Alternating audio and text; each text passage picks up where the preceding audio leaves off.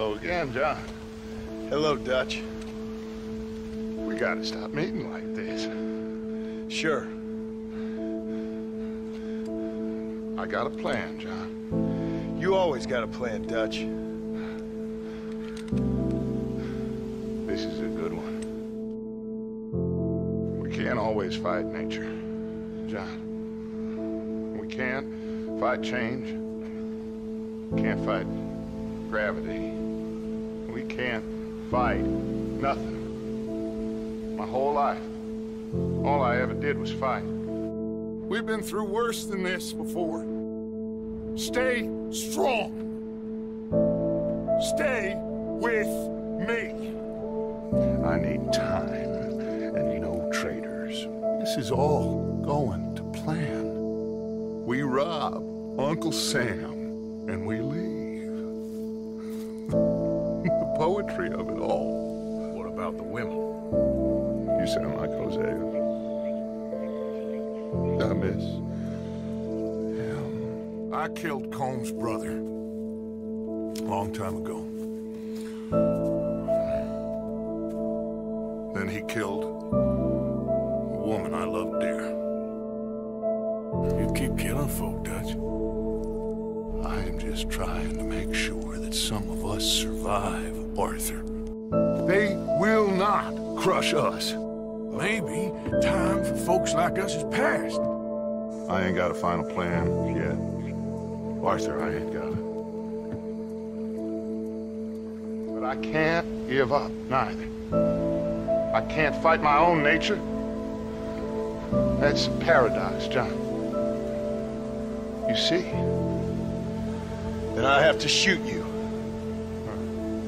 When I'm gone, they'll just find another monster. They have to.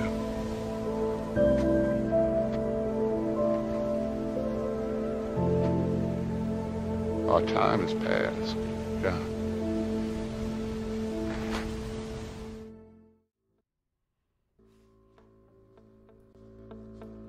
Wow, what an intro, and you can find that video link in the description. Guys, welcome back to the show. Dan here as always with another amazing guest. Today we have Dutch van der Linde,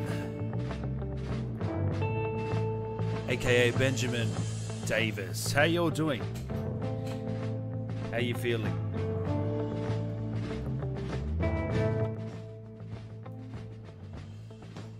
Who have we got in here today? What lovely people. Who cares? Dutch himself. R.I. Play. Tui. AJF Sonic. Legend Arthur Morgan. Vi Fox. Lowell Lovepreet. Warrior. Peter Finley. Lieutenant. Streets. We're all rolling in. You feeling good? It's going to be a great stream. Now, guys, I've got a favor. I'd love to get Rob on the show. I've sent a tweet out to him, as you can see here. I'd love you to go over there, say you'd love to see him come on, give the tweet a like, share it around. Let's try and get him on. John Marston. That'd be great, wouldn't it? So if you do have Twitter, go over there now. That'd be fantastic, guys. If you could do that favor for me, get his attention so we can get him on here for you guys to, for all of us to enjoy ourselves. Sounds pretty good to me.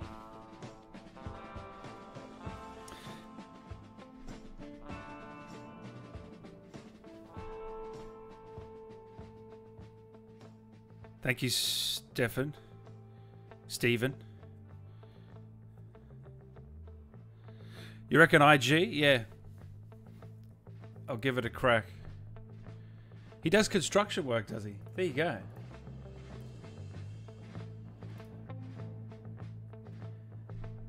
Yeah, just leave a comment and just say you'd love to see him on, because the more people that like it and comment and do that, the more chance. All right, here we go, guys.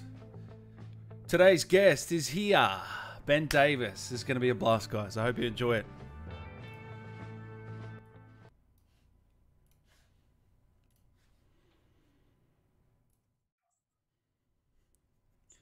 Ben, can you hear me? Hey, can you hear me? Oh, yeah, I can indeed. How are you, mate? I can't see you, by the way. I'm working on that. Hey. I think I started it. How you doing? I'm doing well, mate. How are you? I'm well. Let me just get it so I don't have to look at my own face. Are we on? Are we live? We are live right now. People are flocking in. How's your day been so far? Oh, no complaints, I guess. You know, loving life in Los Angeles in the midst of, hopefully the ending days of a pandemic. Oh, we hope so, don't we? Oh, yeah. No, knock wood. How was your 2020? Because it was a weird year for everyone. It was a weird year. There's no denying it. I think I am, as a gigging actor, I think I'm a little bit more, my life has sort of been centered around downtime and, you know, loss of work. So I think I had a leg up in that regard. And then the other thing has been, you know, because of this tech that we have now, I've been able to continue auditioning and I have a class I teach, and we managed somehow to move that into a Zoom space. And that actually had, you know, some good things and some bad things. But, you know, all told, I think I've been very fortunate and blessed throughout this. And I know a lot of people who've had it much, much worse. And I feel terribly for them. How have you been holding up? Yeah, we here in Australia, we were in lockdown for the good part of last year. I tell you, I was in this room 24/7. It felt, but we're out now. We're out, so we can, and we don't even have to wear masks now. So but I mean the people in Australia compared to America, a little bit different, I think, inside. You haven't politicized mask wearing or anything like that, or what? How do you mean? No, well.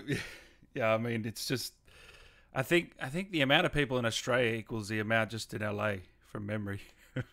Oh, that sounds quite plausible. Yeah, I haven't been to Australia, but I've got a great many. Oh, you haven't? Friends. No, I haven't yet. There was some plan before COVID that maybe I was going to get over there for something, but for a Comic-Con or something. Something like that. But I know there's a wonderful in Melbourne. There's a wonderful school called the 16th Street Theater, and I know some folks over there, and I know a lot of folks from Sydney. More than a few Australians have come to Los Angeles, in case you didn't know that. A couple lately. There's a wonderful organization called Australians in Film that I know, and I did a film called Belko Experiment, and the director was Greg McLean. Wow. Yeah, and Greg is an Aussie, and you guys know him because of Wolf's Creek, I think. Yeah, 100%. But that's a classic down here. Oh yeah, well that lead actor is tremendous. I forget his name, but yeah. Anyway, I hope to make it to Australia. Yeah, 100%. People are loving the beard, by the way, mate. Yeah. How long did that take? I've never had one this long. Really? No. Well, usually, you know, when I'm not, the beard has sort of been on lately, but I've go with it, without it. You know, as an actor, you tend to change your look. There was years when I was doing Red Dead, whenever we'd go in, because of the way they'd get the facial capture, I had to shave this thing off every couple of months. And you know, I couldn't tell people that I was working, but I could tell people that if I was clean shaven, I was making money. So, but this is the longest it's been, and it's a lot. I like it, except soup is a challenge. Oh yeah, I agree. Oh yeah, well, you know, you're growing a beard over there? This is tame. I had one like you a few weeks ago. I called it the COVID beard. Yeah, I think that's what this is. But I mean, this you could probably braid this, I think. No, thank you for coming on, man. Everyone's very excited to see you. Talk to us about this iconic role. I mean, it all started how long ago? 12 years ago? I guess it'd be 2008. So yeah, 13 years ago. Yeah, I got sent in. I got sent in for an untitled cowboy project, and isn't that crazy? Yeah. Well, it was also what was crazy about it was The way Rockstar does it, and I think they still do it this way, they reach out. A lot of actors have an agent who handles their commercial work and another agent that handles their what you call theatrical work or legit work, depending on which coast you're on in the U.S. And this came through my commercial agency initially. Oh, okay. Which also, anyway, too much. It's too deep a dive. I love this. I love this stuff. Okay. Personally. Yeah. Well, then the fun thing is I live in Hollywood, and you may hear some of Hollywood going by throughout our conversation, but the drive to Santa Monica from Hollywood at a certain hour a day it takes about an hour round trip to go to do a 10-mile round trip, so an hour in both directions. It's not anything, and for whatever reason, these auditions are at 4:45 at the peak of rush hour. And I was going to say, it's not always like that, is it? No, but a lot of the time. Yeah. I mean, that's changed now. I mean, one great thing about COVID in Los Angeles is the traffic has improved somewhat. But yeah, I sort of begrudgingly went to this audition, and it was a motley crew in the waiting room. I mean, there were people dressed up. I've never been one for wearing a costume to an audition to begin with, but there were people dressed up with Native American headdresses and cap guns and 6-shooters. And I was like, what is this? What am I in the middle of? And they gave me some interesting copy, which actually ended up, I think, in game. I think it was, not my work, but I think the copy was, Bonnie McFarlane's father. Oh, okay. Had a monologue in the first game about burying more sons than he raised, and that was the monologue. And I read the piece, and I had done a role which had this sort of cowboy guy voice, with not too different from mine, but was sort of in the ballpark, that guy. And I read it, and they said, we're going to have something for you, which was nice. You don't often hear that in the room. And then I waited and didn't hear anything, I think, through Christmas. And then just, you get a call one day, and I showed up, and it was my first time ever putting on a motion capture suit. My first time ever putting on, the rigs we had for Red Dead Redemption 2 were much better, but we had this helmet cam to get your face. And then the weirdest of all things, Dan, was I walk into this gig, and there is Rob Weedoff, who I hadn't seen in a few years, but we knew each other from working together at a place called Sky Bar, where we'd both been security as a survival job. That's I was like, crazy. Rob, what are you doing here?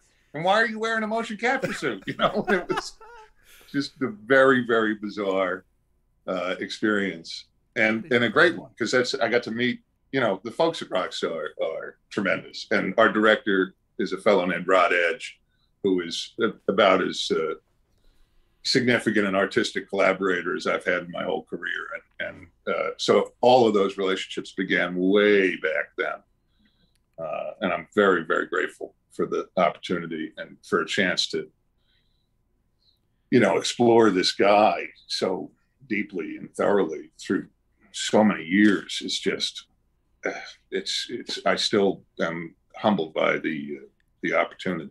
You worked with him before, though, didn't you, on San Andreas for a couple of lines?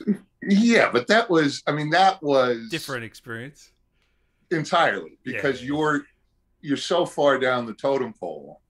I know what you mean. So I did on San Andreas, although this is kind of a funny story. On San Andreas, I went in, I'm a pedestrian, but I'm also a cop.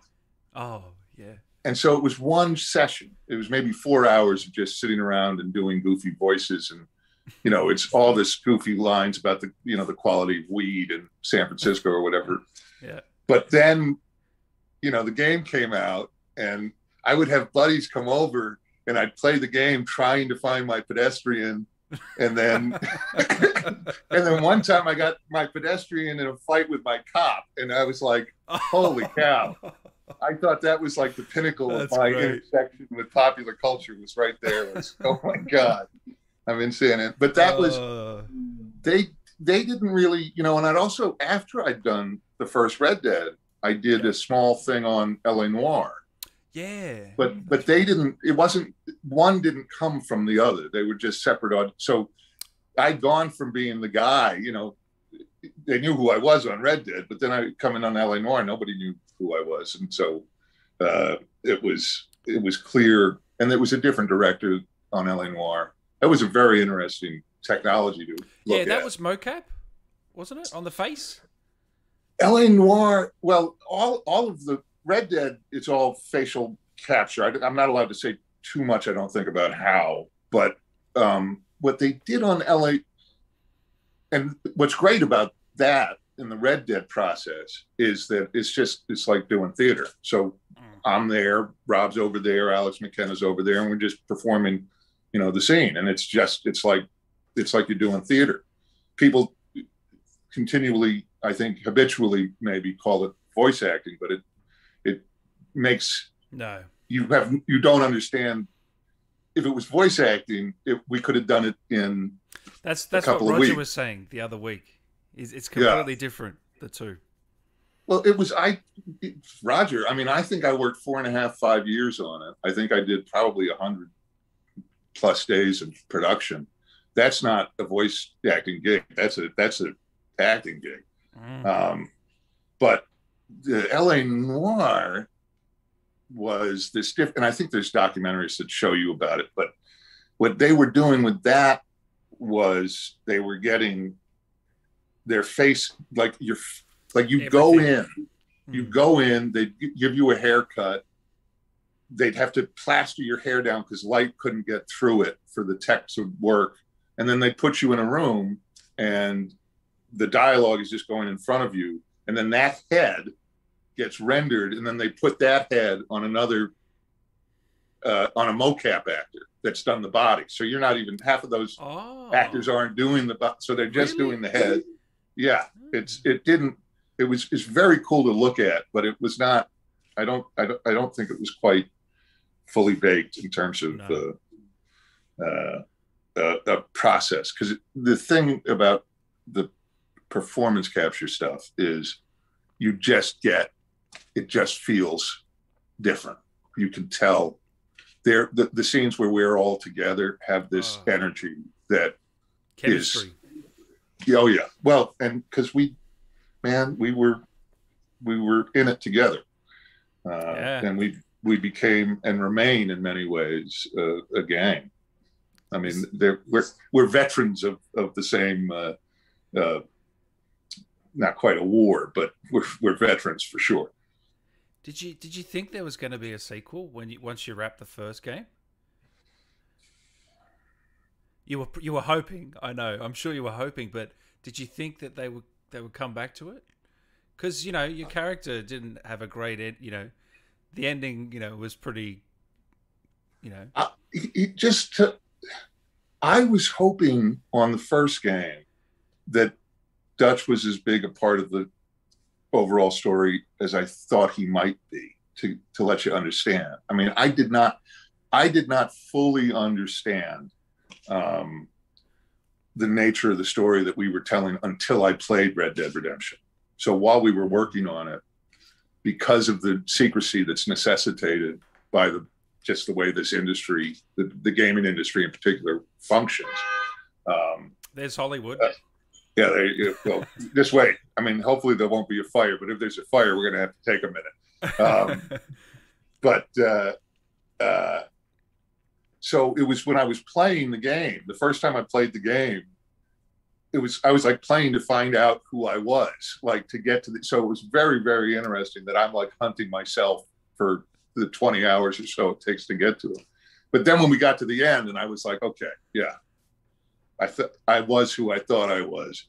I wanted a prequel very much, but I didn't. There was no way to know, and so you just can carry on.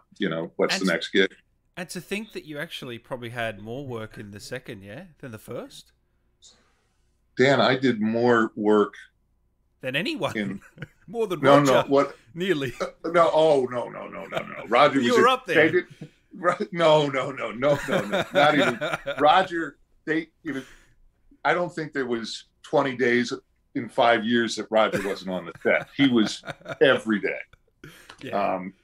No one, as a matter of fact, I think at one point, and I don't know if this record still holds, but I think at one point, Roger was the most performance captured actor, the most hours of performance capture. No way. That's insane.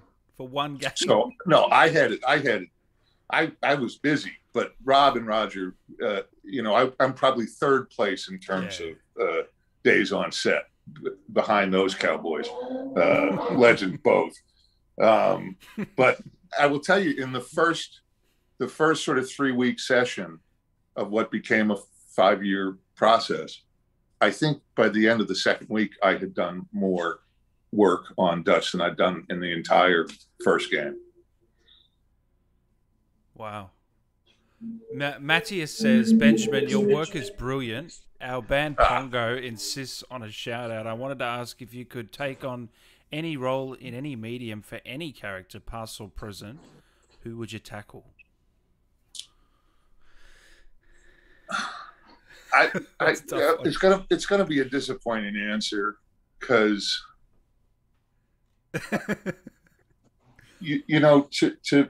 to endure in this business, you take what comes, and you learn how to embrace the journey more than like the target of I want that thing or I want that thing. When I'm asked what part am I most looking forward to, the pithy answer is the next one, right? But it is true in a lot of respects, isn't it? Well, because it's also, I did a podcast with a friend and a former student of mine a couple of weeks ago, and we talked about Sweeney Todd, which is a role I don't quite have the chops to play, just in terms of the singing. But that's a role that was very motivating to me. And in a lot of ways, Dutch crosses off a lot of the boxes that role sort of put in me. But yeah, the fun is getting into the character. So anticipating it is I don't know the use in it. But I mean, for a long time when I was younger, I think I might have aged out on, I really wanted to play Brutus in Julius Caesar, and I really wanted to play Lenny in Of Mice and Men, and got close on that a couple times, but it never happened. Which is, that's just, Lenny's if you're 6'6", you're going to get a crack at Lenny, hopefully, at one point or another in your career. But that's a good question. And who wanted a shout out? Their band Pongo, I think it was. Bad Pongo. Okay, well, I salute you, Bad Pongo. Mr. Marston says, love you and the cast work. Easily my favorite game ever, along with the first game. I wanted to know your thoughts on the Fix John Marston petition. I have no idea what that is. I don't know what that is either. No. You're going to have to enlighten us on that. I wanted to ask you as well, mate, like, when you finish on Red Dead 2, how does it all feel? Because so many days are put into this, and you don't know if there's ever going to be another chance to play the character. So how does that feel on the last day? Emotional? Well, that doesn't. I mean, I don't know if that begins to cover it. Yeah. There's a thing that. Well, first of all, we didn't really know what the last day was. Oh, really? Well, it would be like, today's the last day, and that was it. And then we'd get called back. Oh, no, there's a couple more things. And then today's the last day. So one of them ended up being the last day. I think I remember which one was the last day. But then you're still stuck behind this non-disclosure agreement. And oh, yeah. And so you're kind of cut off now from all these people that you've been spending all these days with, and with this sort of common purpose. But you do, if you go through a 5-week rehearsal process for a 2-month run of a play. You get to the end of that play and you go through a bit of a depression, an adjustment to, you know, the absence of, there's a loss that goes along with any sort of ensemble project, enterprise. Yeah. So you figure I wasn't right in the head on the other side of it, to be honest. I mean, it just took a while to, like, I go into audition for things and I sort of at first felt like, I don't know how to do anything but Dutch. Like, am I stuck in this role? That fades with time, but I still miss it I mean, it was hard work, but there wasn't a good, I didn't have a bad day on that job. That's something not a lot of people can say about their work. So that's awesome. I got another question here from Dennis. Ben, what do you think of the theory that Dutch got brain damage from the trolley crash after the station robbery in Saint Denis? Love your work. From Dennis. Dennis, thank you very much. That's nice to hear. And by the way, everyone's saying love your work. That's just one of hundreds. Well, that means a lot. Otherwise, I wouldn't be able to let you talk. Well, thank you. It means a great deal. That's it. It's the first thing I'd say about this is I played the guy, right? So I have some input, but he's not mine. He's Rockstar's, and beyond that, more importantly, he's the fans.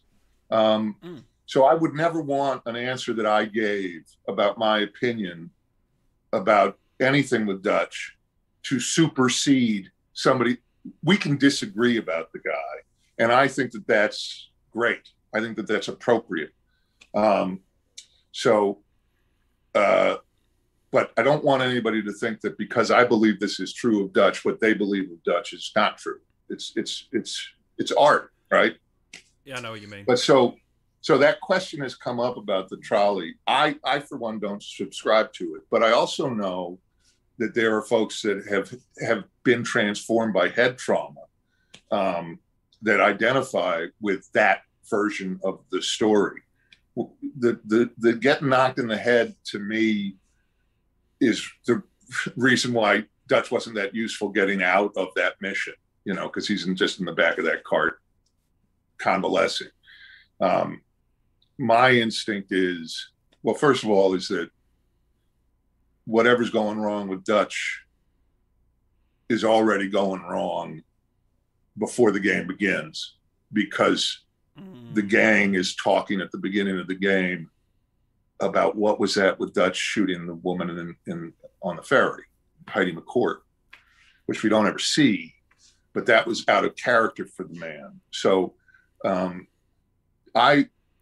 in the playing of it and in the shaping of it, what became clear to me was how important, and spoilers, I guess, ought to be said, but how important Hosea was to Dutch, because Hosea was the only person that Dutch would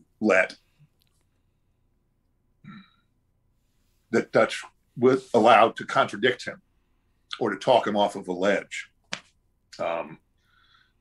In fact, neither John nor Arthur were capable of talking Dutch off of those two ledges, but Hosea quite literally. So when Hosea is gone, he's gone because of a mission that is the first time we see Dutch not quite sure. There's that scene before they go on the mission where Hosea has to talk him into it. Dutch isn't convinced that the bank robbery is the right idea. So he trusts Hosea. He ends up losing Hosea. He ends up losing John. And now he's got around him. Now he's suspicious of everybody. Who screwed up this? Did John do it? Did Arthur do it? And so who is the one person who has never doubted him, who has always honored him, who has always had, quote unquote, his back, it's Micah. And from the outside looking in, it seems like, you know, why the hell would you trust this guy? But from the inside, I understood very well why Dutch was drawn to Micah played him, you know. Yeah. Wow. Great answer there. Drive-by commentator says, stunning portrayal of Dutch, Ben. There's a common trait I see in him of many antagonists. They're more devoted to concepts and ideas than people around them. That's an interesting thought. You know, antagonists don't consider themselves antagonists. Antagonists consider themselves heroes. I was going to say, do you consider him a bad guy? You know, there's that great movie, Road to Perdition, where Paul Newman has the line to Tom Hanks, "There are only murderers in this room." I mean, is he a bad guy? Yeah. He kills people.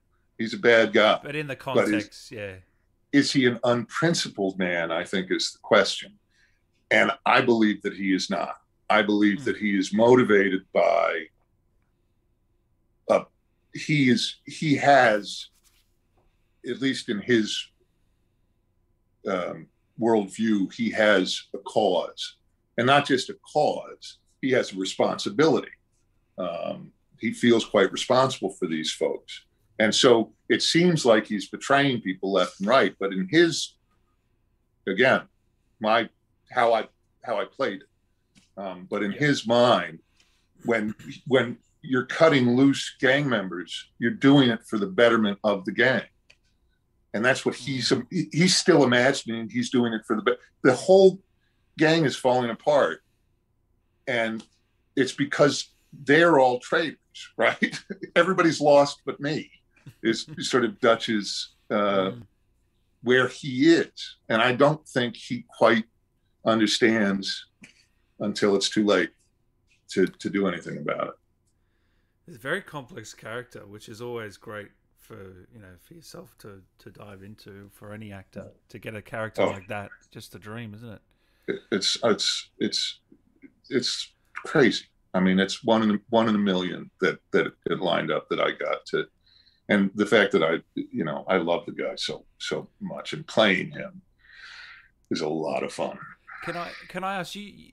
Roger mentioned that you actually played through the games. That's right, isn't it? Oh yeah. Yeah. I got 100%. I got 100% on Red Dead tons of times because I played. Whenever we had downtime on the second game, you want to stay steeped in the role as best as you could. And one of the ways I would do that was I'd play through Red Dead, watch a ton of Westerns, but just try to stay on game. But yeah, second game, yeah, I got 100% on that. Are you kidding? I spent 5 years working on that thing. You think I'm gonna miss any of it? That's awesome. And it's like there's, when you've done it, you're like, oh, that guy pissing over in the corner, that was me. I remember that. That was fun. I Mocap that one. Yeah. That's brilliant. Have you ever thought about streaming it or anything like that, or you don't think you will? I'm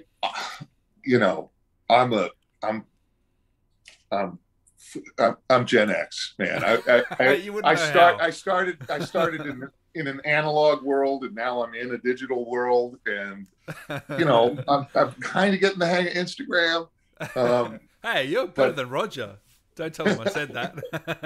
No, well, not better in terms of he's got, I think, 250. Who knows? It's crazy how the access to folks that you have. But in terms of I'll go on Red Dead Online, and then get griefed for a little while, and I'll hop off. But the idea of twitching, even the verb of twitching, I don't know if it's for me. But I do love that people are still so invested in that project. I mean, it's really, really remarkable. Hey, Ben, this is from KRB. Hey, Ben, what do you think was your best performed scene throughout Red Dead 1 and 2? And could I get a quick, I had a goddamn plan, Kai? Kai. Okay, I had a goddamn plan, Kai. Boy, can you tell how much I love saying that? Not the first time you've been asked that. Yeah, and it's like go play the game. It's better there than I can do it now. But yeah, I don't. Again, this is a disappointing answer, but I wouldn't rank You don't my rank them. my performance. There were days that were. There's a lot of unforgettable days on that. Oh yeah. Walking up to Braithwaite Manor, which again, if you think about it as voice acting, you don't understand how long that took for us to do. We walked all that. That's us walking in that scene. And that took days. But that energy is because we're all there. And another one that was, and I've said this ad infinitum, but man, Angelo Bronte on the skiff, that was a hell of a day. That was a hell of a day. And again, that's we're all on that skiff. And then poor Jim Peary, at a certain point he turns into a model or a dummy, so that I can get pretty hard on him. But that was fun to do. Draining. And that was one of the pardon? Draining energy or what? That's just it goes with the territory. No, but to me it's always it's more, you can't get precious with this stuff, because it's at the end of the day, whether you're on film or in performance capture, you're doing your work, but that's not the finished product. The finished product is going to go through editors, on camera stuff. It'll be which take is going to be used. That's the same with performance capture, which you don't know which take they're going to use. You don't know how it's going to cut together. You don't know what the music's going to be like, what the shot really is going to look like, all that stuff. So it's a very collaborative process, performance capture and film and TV. And so you learn to just let it go. You don't get precious about these things. Otherwise, bad habits develop. Yeah, 100%. DYI says, why do you think Rockstar decided to start after the boat robbery? Pretty good. Pretty cool idea, though, isn't it? I don't know. I thought for the first 2 years that we were going to do I figured we were going to do the Blackwater Massacre. I figured it was promised. Yeah. But now, maybe they've got plans down the road. I am not teasing anything at all. No, I think they do, but that's just me. Well, it seems like people love it. People seem to like the Red Dead franchise a little bit. So, yeah. Just a little bit, yeah. Yeah, 100%. But it is quite fascinating how they are such great storytellers, and those writers are just tremendous. And the fact that they could, this is like a 60-hour story, and that there's still mystery and things that are to uncover, and like, why didn't we see this, that, or the other? It's unbelievable to me. It's actually crazy the amount of detail in the game. I don't think there's ever been a more detailed world. And you've played it, like just the random events you come across, or the detail in the graphics and the environments, the Easter eggs. Like, it's just insane. It kind of also, without, I don't want to flex on any other title, but you do kind of have this. Yeah, I agree. I know what you're going to say. I know exactly what you're going to say. But here's the thing that I knew before the game was coming out, that I knew, because the folks at Rockstar, they love video games. They're gamers, and they love it. And their games they're trying to satisfy themselves, and they're very hard to satisfy. But I remember even talking to Rod on the first game, because I had just played GTA 4, right? And I was just sort of talking about the details in GTA 4, and like, oh my, and you can like sit on any chair, and he's like, right, yeah, you can sit on any chair. They go through games and they knock them around to see what they can and can't do, and then they figure out, well, how do we figure out how to do that? And so I now play games a little bit with that in mind as well. Like, you try to fiddle around, see what you can do. Well, just to sort of see, oh, I think I know how they did that. Okay, no, that's new. I don't know what that is. Oh, that's not, okay, you're not allowed to go there. Oh, I see, it's a hallway. It's not really a big open thing. It's okay. Like you get a sense of these things. But I do think, I mean, I think it was the third time I played through it when I realized you could stick a guy that you had tied up underneath your horse's haunches, and the horse would poop on him, and there was an animation for the guy getting pooped on. I mean, these guys are crazy. That is so crazy. Because somebody had to think, oh, maybe somebody's going to want to do this, and then they had to hire somebody to lay him on the ground and go, I'm getting pooped on. It's crazy. Oh man, that's unbelievable. I just love the random events that you come across. Like, I think that is so cool. Whether it's KKK or some random freak guy under the, that's got someone captured under the store, or there's just so many. You would have seen some of them. Oh, I've seen. I think I've seen the bulk of them. And the one thing I can never black hat Arthur. I could never black hat John either. The only guy who could black hat was Jack in the first game. I was a real bastard playing Jack. But I can't bring myself to make Arthur a jerk. Nah, 100%. Duchess Descent is from Jack. Duchess Descent into Madness is so nuanced and scary. How did you modulate this descent without overdoing it and getting there too quickly? Good question. Jack, that's a tremendous question. Wow.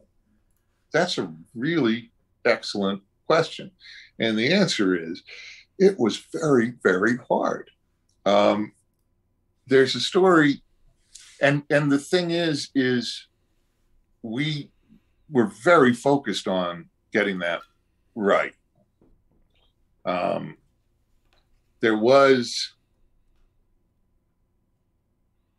were some days where I knew, okay, this is a glimpse of the crazy. And there was one day where I really went for it after poor Kieran shows up back at Shady Bell, and Dutch realizes he's been outmaneuvered again by the O'Driscolls. That's right. And I went heavy into Crazy Town, and Rod pulled me aside and said, as only he could, Ben, if he's that crazy now, he's never going to get to the second game. And I was like, oh yeah, no, that's right, okay. So he pulled you back a bit, yeah. Oh sure, yeah. And that's the other thing is because I was in my position from an acting point of view. One of the ways we manage the work is through a process called script analysis. And script analysis is understanding the full arc of the character that you're playing. And most of the actors on Red Dead didn't know what their arc was because we didn't get the whole script at the same time.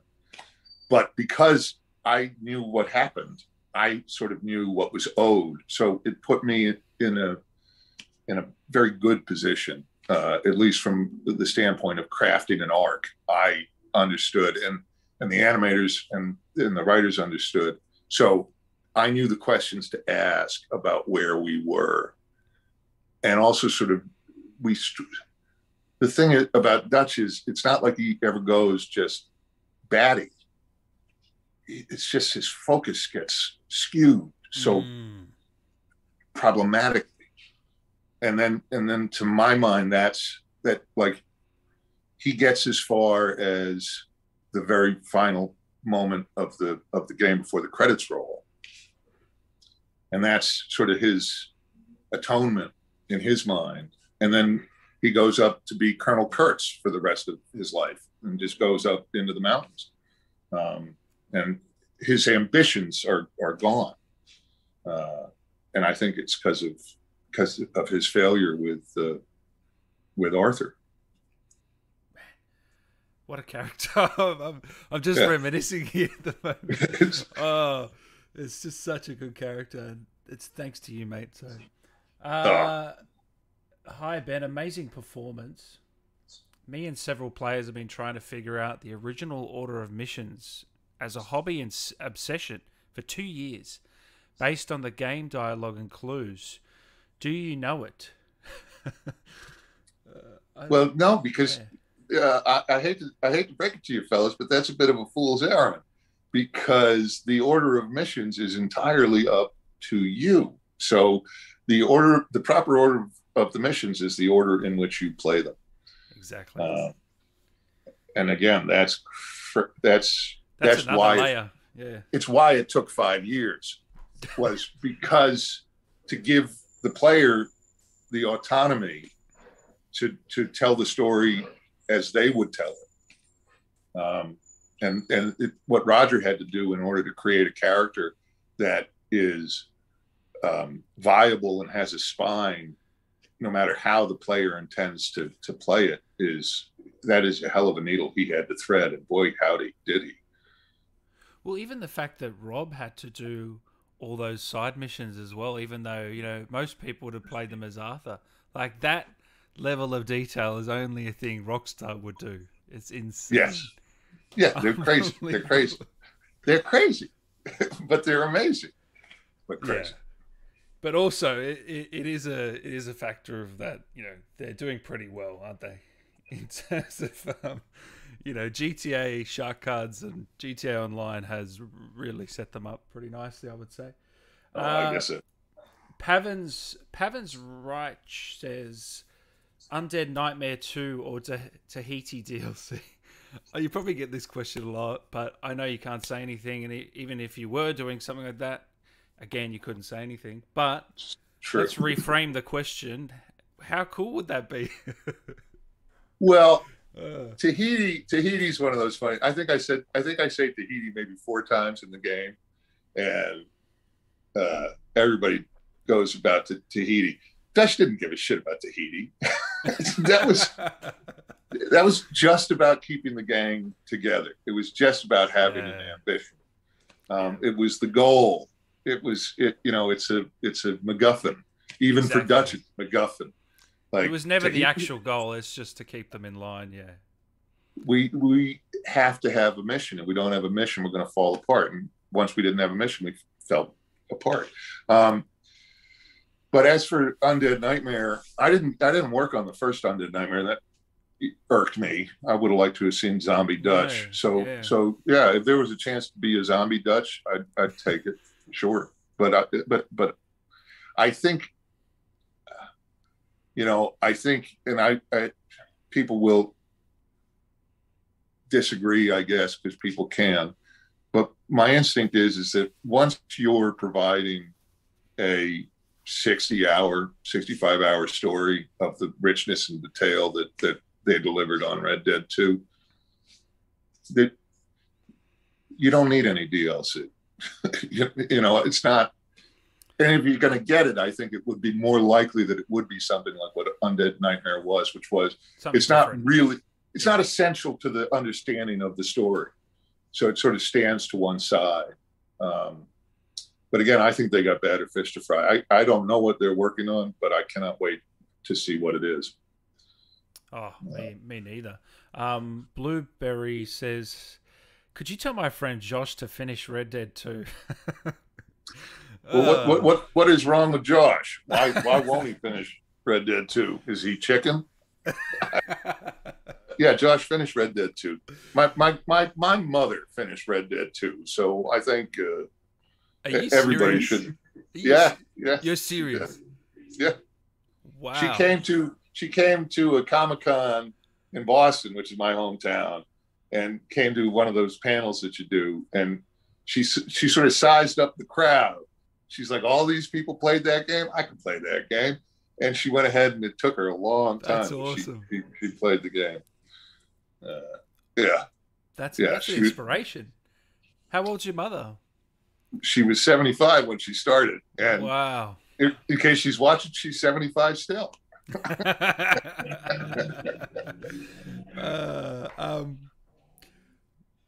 GM, hi Ben, amazing performance. Me and several players have been trying to. We've already done that one. Sandwich.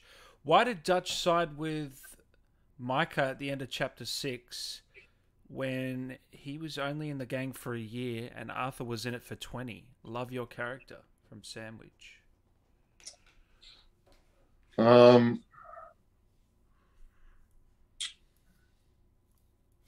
That's a tough one, but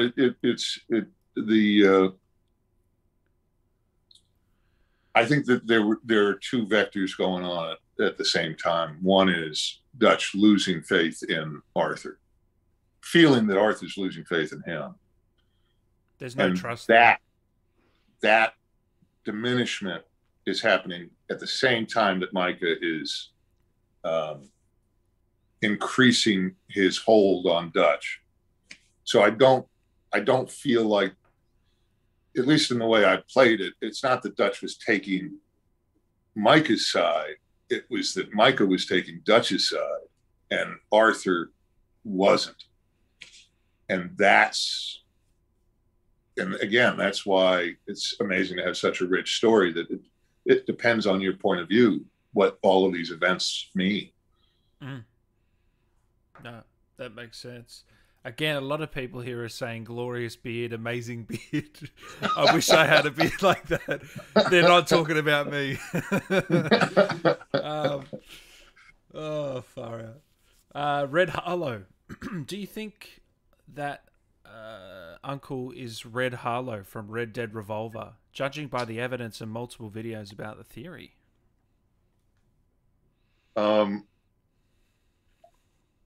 I played that game. I've never played it, Red Dead Revolver. I don't. Red Harlow, to my recollection, is in the end, Uncle's a stand-up guy, but not like Red Harlow is. I think that's. I do know that they peppered some stuff from Red Dead Revolver in both Red Dead games, but I don't think that. I don't put any stock in that theory that Red Harlow turned into Uncle. No. Who cares says, which game was more enjoyable to work on, the first or the second? That is an impossible question. I think they're both as good as the other, eh? And I wouldn't have the second one without the first one. And just for the record, a day working as an actor is a good day. L. Anderson, what do you think of the potential of a prequel to the prequel, but the main protagonist is Dutch and his rise to power? Hey, you're not going to say no to that? I said it to somebody. If I'm 70 and I'm playing Dutch as an 11-year-old, I'll be happy. I'm down with it. Keep them coming. Oh, far. Hey, that's actually quite plausible. If they were gonna do a story from here, if they were gonna do the third game, but then I don't think I've ever seen a prequel to a prequel in a game before, ever. Has it been a prequel to a prequel? I'd have to. No. Surely it's been done, but I can't think of one off the top of my head. That's for sure. Any favorite lines for you, or is there just too many? Yeah, I don't. Yeah, there's way too many. It's the same with scene, But it was an embarrassment. I mean, the guy speaks well. What about the first game? Was there mocap in the first game? Oh yeah, all of it. To the same degree as the second. The same, obviously the technology's changed. But in my one of the big changes in the tech is that now now you can cut within a scene, which is a lot more like when you work on camera, that, you know, you can muff a line and you don't have to throw out the whole scene. On the first game, we had to get it all right in a single take. So every one of those takes in the first game is all of us, and it's a single take. And it's because of the way the tech, like, here's an example. This was one of my first days on the first game, and we were at a Mocap studio in Santa Monica. And we would have rehearsal days where we wouldn't suit up. The build team would build, you know, the set, and which is, so if you got to go through a door jam, there's a door jam that you open. If you got to sit on a chair, there's a chair that you sit on. If you got, and then we'd block the whole scene, and then we'd come back the next day, suit up in the mocap suit, and get it done. But so, like, the first scene I did was John Marston and the professor, Joe Achman,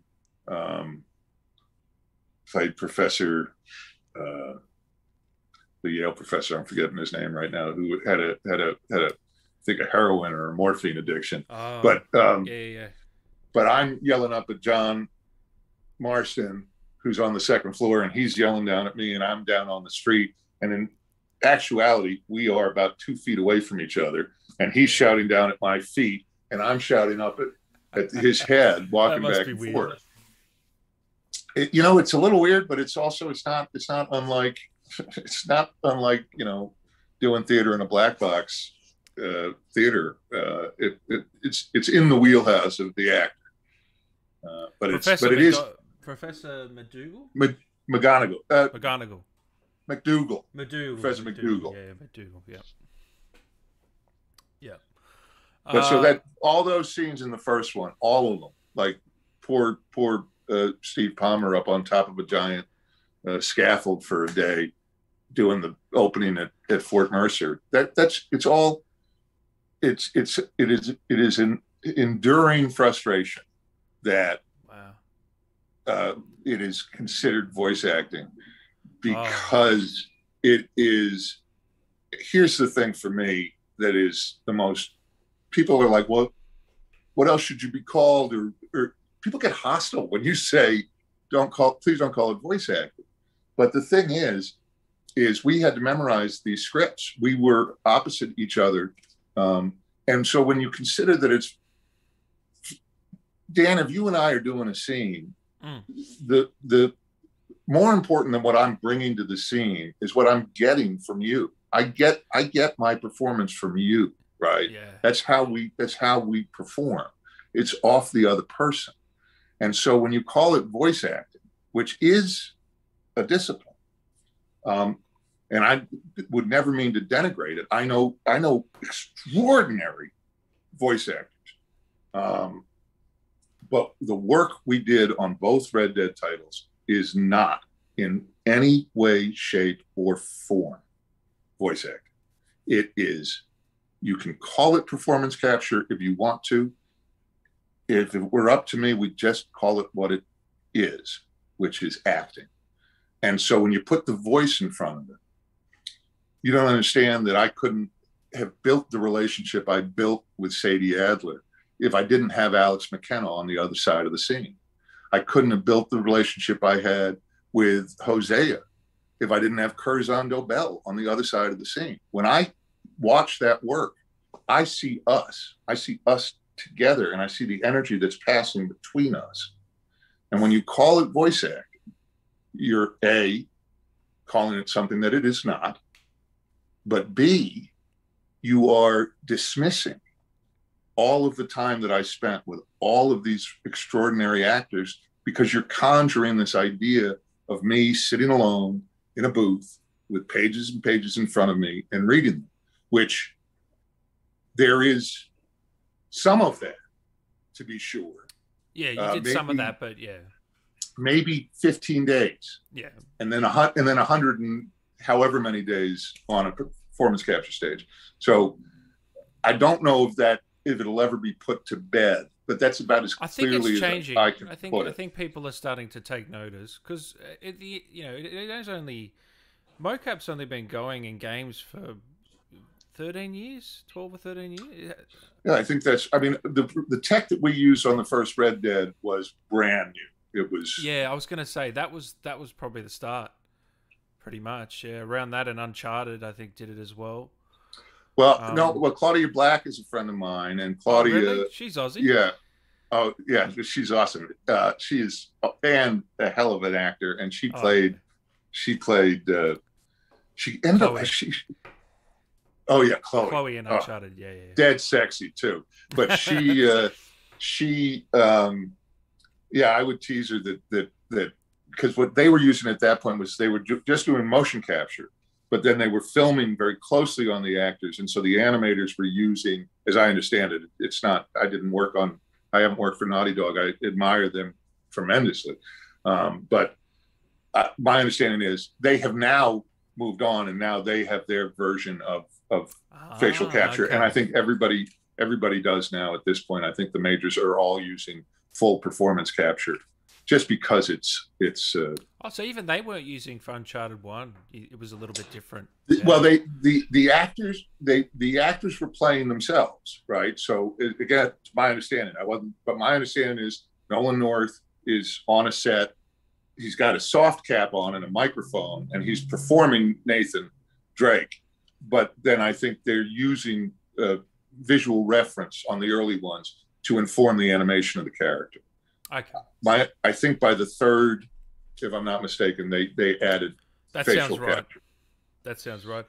I think some people just get a little bit confused about Red Dead. Like, I know how much mocap you did for 2. Like, I knew that. But for 1, I didn't know it was that much, personally. That's my mistake, yeah. I did, and I played 2 characters on the first one, and I did all of my work was performance capture, except for 1 2-hour session in the stuff where Dutch is on the Gatling gun, I didn't do, and that was voice acting, right?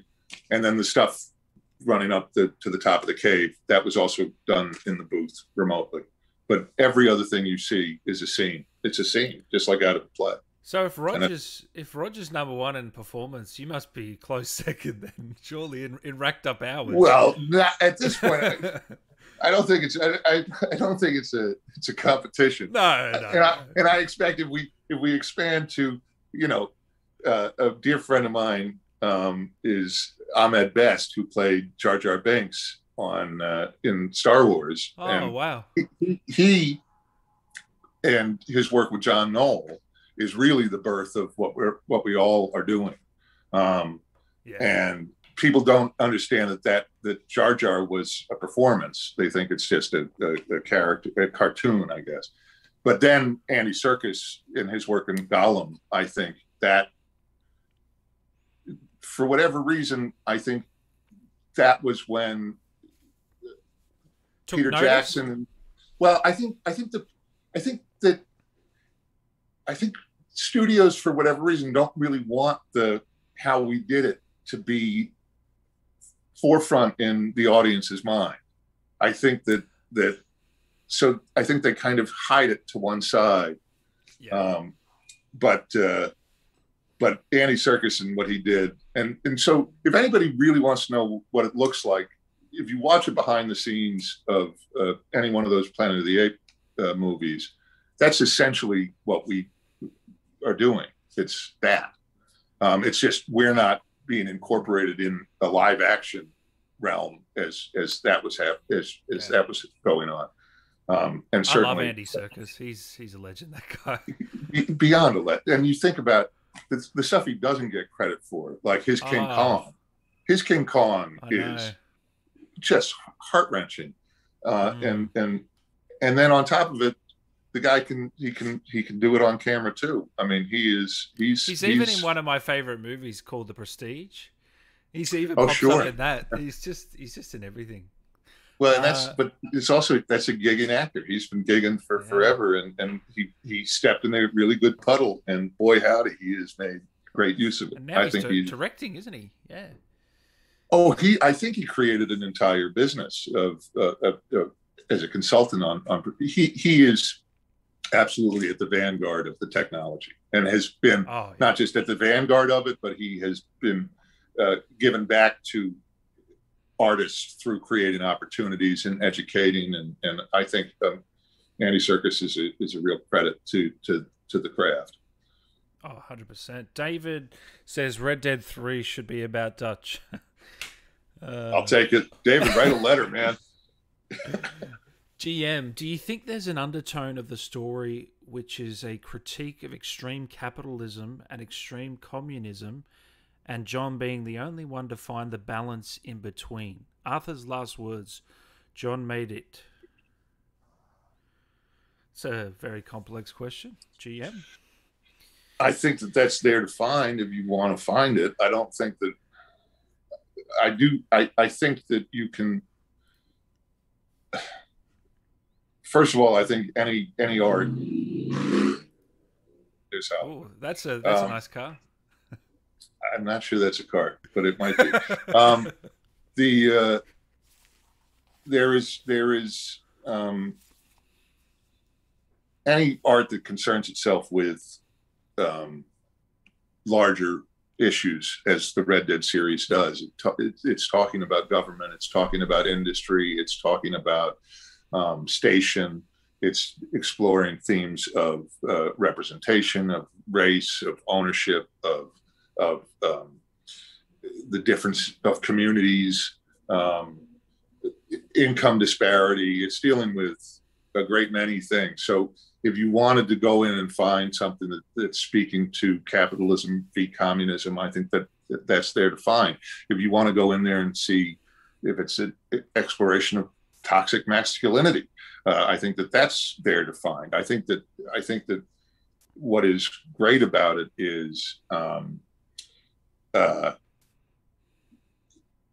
it's asking a lot of questions, and I don't think that it's making a lot of declaratives. I don't think it's saying this is right, this is wrong. I think it's more saying, what is the nature of power? What is the nature of is this a gang of fools, or is this a gang of people that are trying to do something, or is it both? And what are the outcomes? Because there are some happy endings in this story, and then there's some very sad endings in this story. And but I think that there's great value to a story that invests in as much in what would be considered a minor character.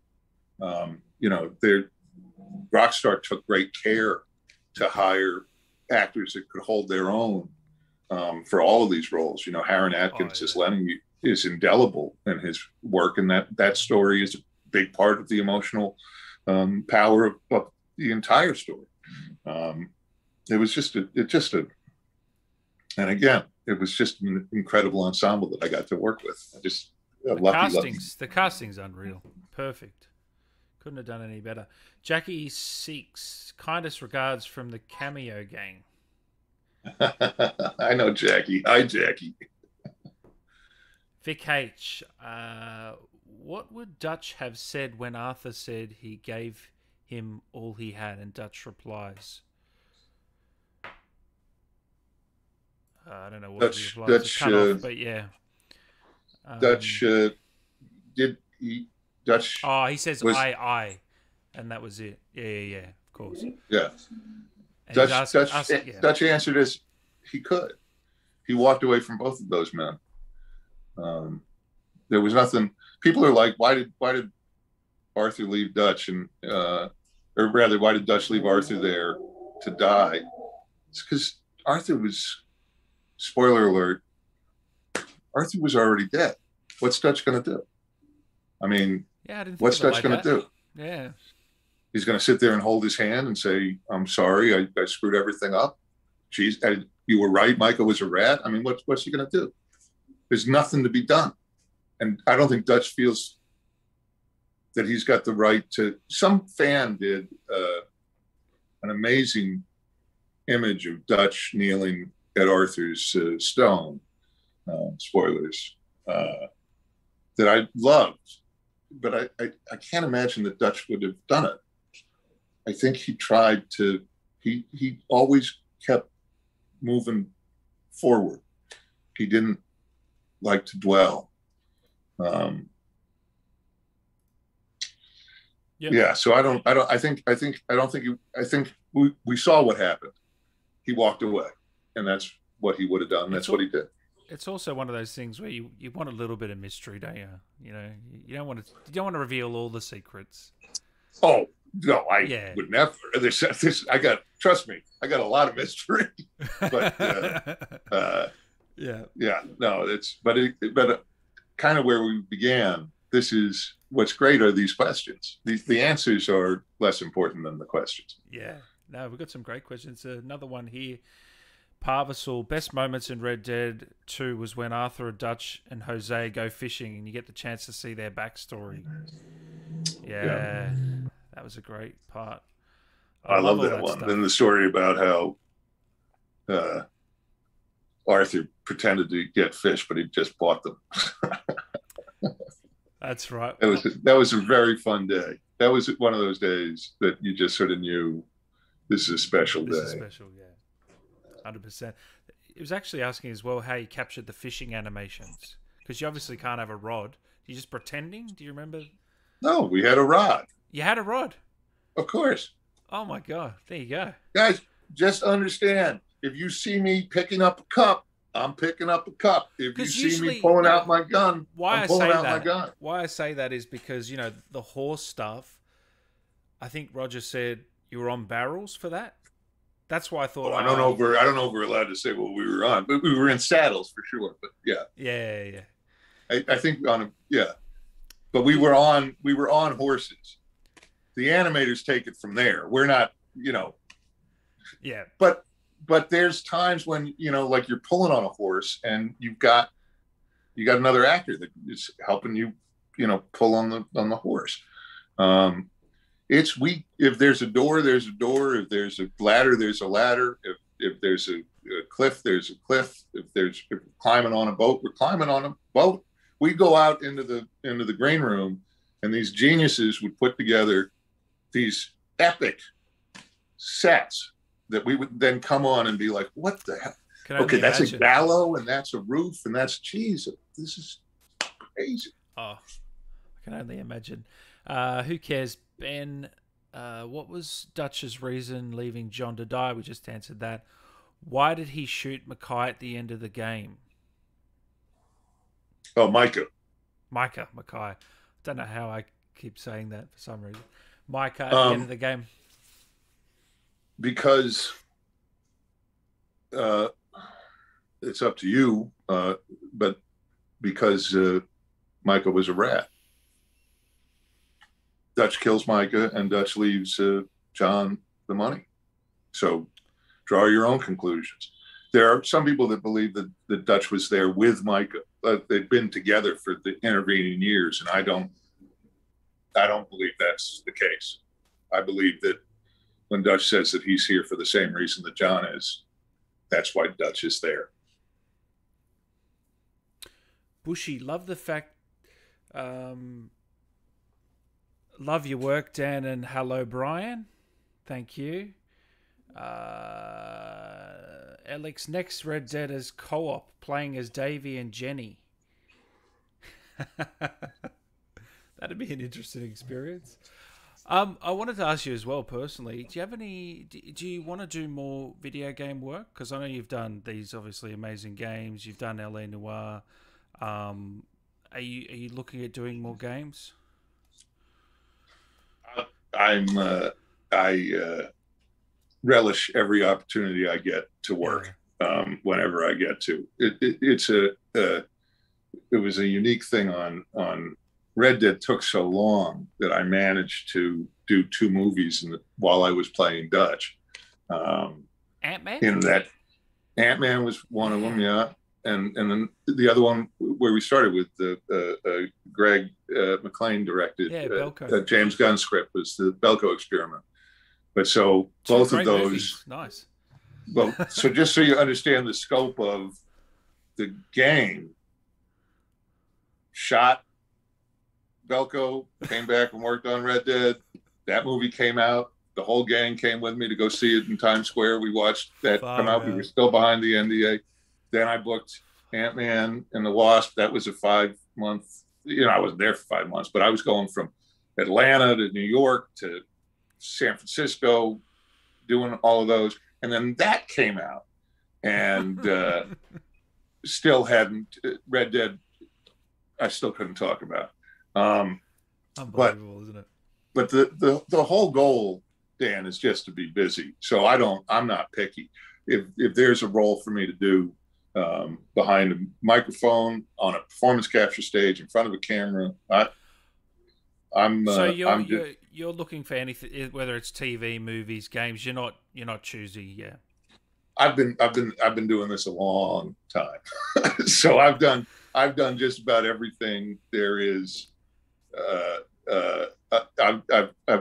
You've ticked all the boxes. I don't think there's a form I have not explored.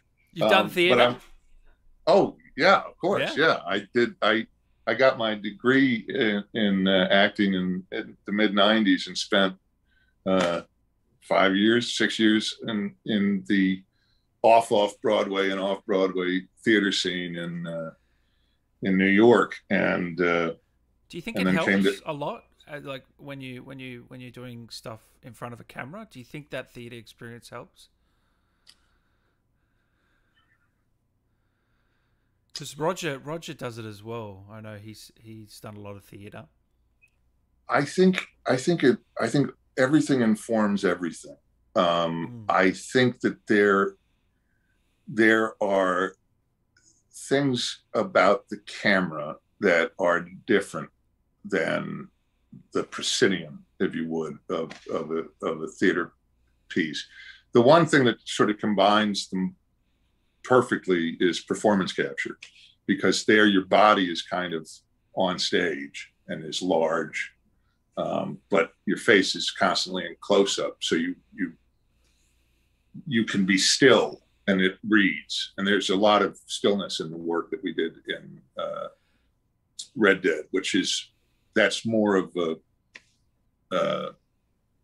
more closely associated with on camera. I mean, I think at the end of the day, you want to have, as an actor, as big a toolbox as you can carry. And there are things that are quite similar between all the disciplines. Things like script analysis, the nature of the story, the principles of connecting with another person. These things agree across platforms, but then you're worried about eye lines when you're working on camera. You're not worried about eye lines when you're working in the theater or in performance capture all that much. So there are things that are different. But theater, you can't really stuff up, can you? You've got to just ride with it. Do you know what I mean? That's something. Well, yeah. But at the end of the day, that's a great take in front of a camera too. When things start just almost go wrong, like almost fall apart, but you manage to keep it together, that can happen in front of a camera, and it usually makes for a great moment in front of a camera and a great moment on stage. But on stage, you don't get a second crack. You don't get to ask the audience, can we go back to one? I'd like to take that again. You can't do that on stage. Recently watched your short movie Black Eyed Sue. Are there any other examples of your work that involve characters in a similar vein to Dutch? That's from GM. I haven't seen that. I'm gonna have to check that out after this. I'm quite pleased with that. Peter Alton, Joe Freya, Ben Simonetti. I think 2004. 2005. We just missed doing it in HD. Like, I think it's in 720p. We were just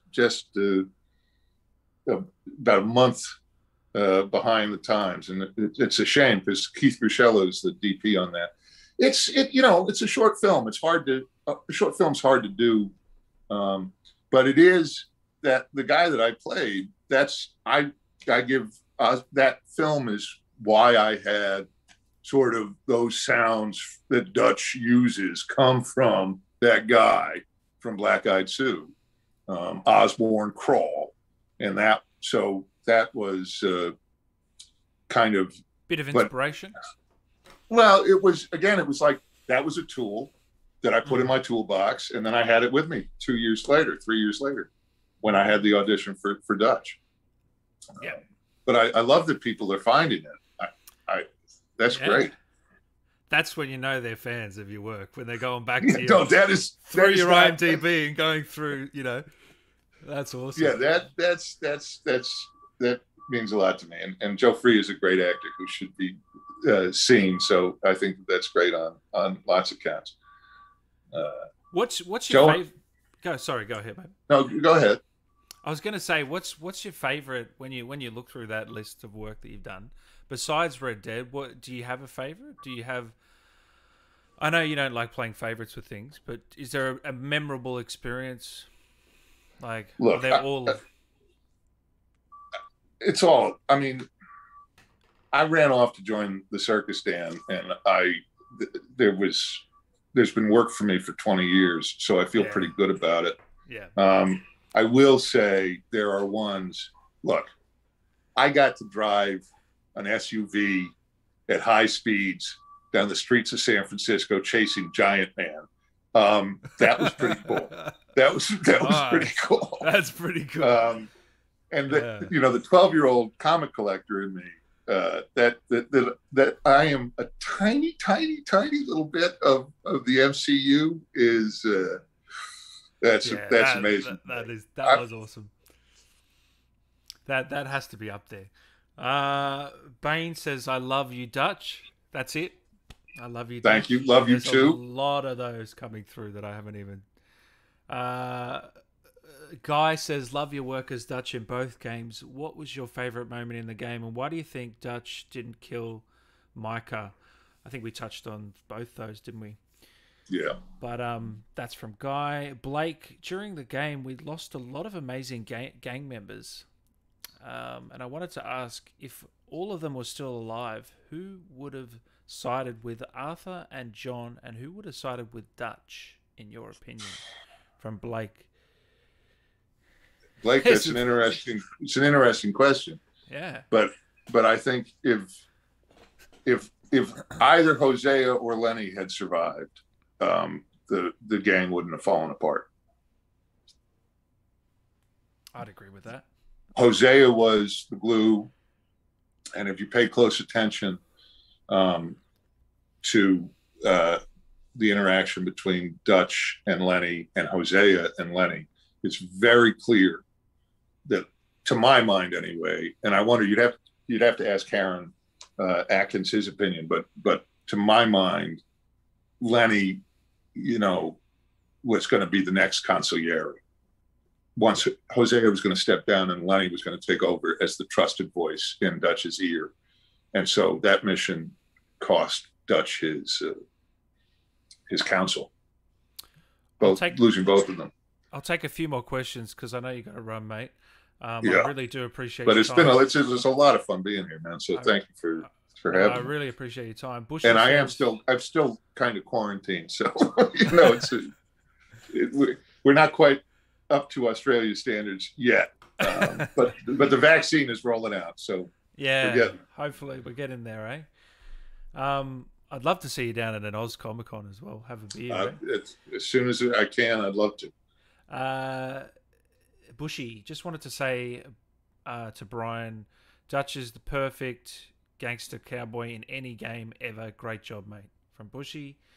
Ding dong. Who's Brian? Brian? Yeah. Byron, sorry. Byron. That's a very important name, son. That's my grandfather's name. That's my uncle's name. Byron.